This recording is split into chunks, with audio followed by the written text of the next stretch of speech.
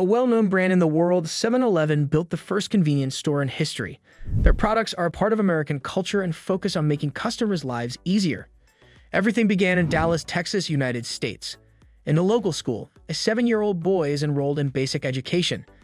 After completing his studies, he worked nearly full-time in the then-current miscellaneous stores, commonly known as grocery stores, that sold grains and basic materials, working on unloading and settling all types of goods sold in these stores. After a long career of labor, his father, Joseph Clark Thompson, opened an ice store in the neighborhood where he lived. At that time, refrigeration was still a relatively new technology that was constantly improving.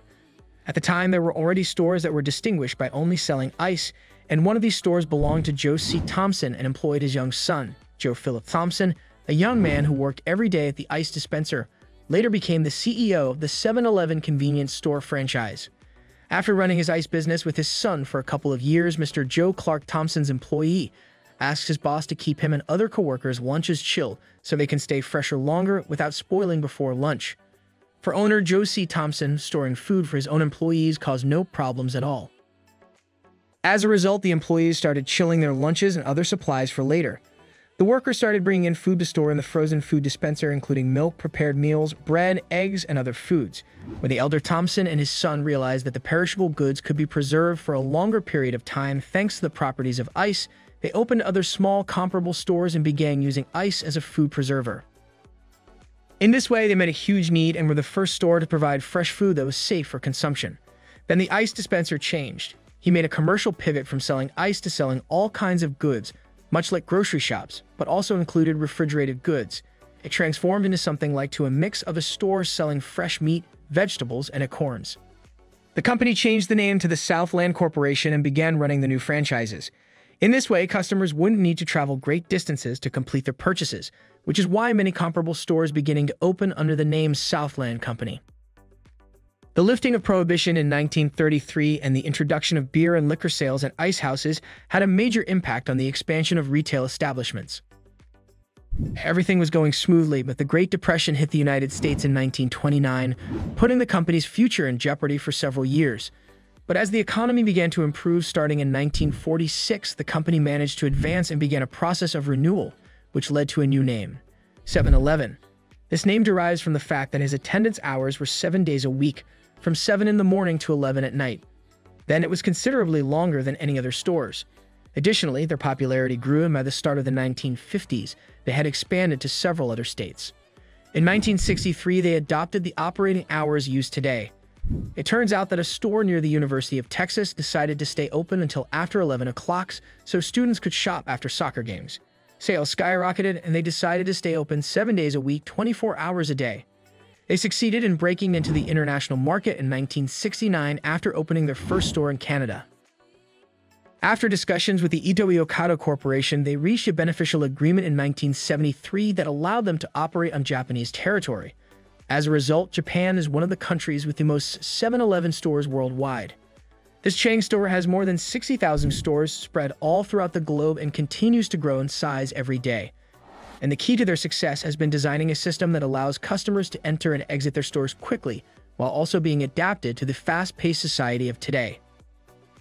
For instance, if you are in a heavily trafficked area of the city and your car needs gas, it is likely that you are close to a 7-Eleven, where you may fill up your tank. But now that you're there, it's likely that you'll start buying something. It's possible that the things are a little more expensive, but you already have them nearby. You look around at what you can choose from and soon realize there's not much to look at, so you go for a simple soft drink.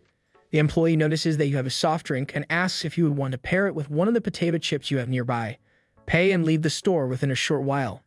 Therefore, 7-Eleven won't be selling you computers or cutting-edge technology items that need extensive pre-purchase analysis. Instead, what they provide in their stores are basics that everyone is familiar with and don't require such analysis. This drives them to sell quickly. Additionally, these employees will encourage you to make more purchases through a cross-selling strategy. With this strategy, you will be offered a product that complements what you were planning to buy, and if not, the store's own distribution will encourage you to do so.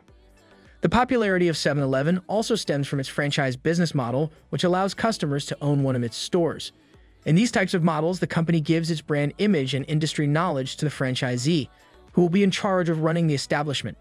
For this reason, it is so well known throughout the world. Perhaps the biggest challenge that 7-Eleven is currently facing comes from its rivals.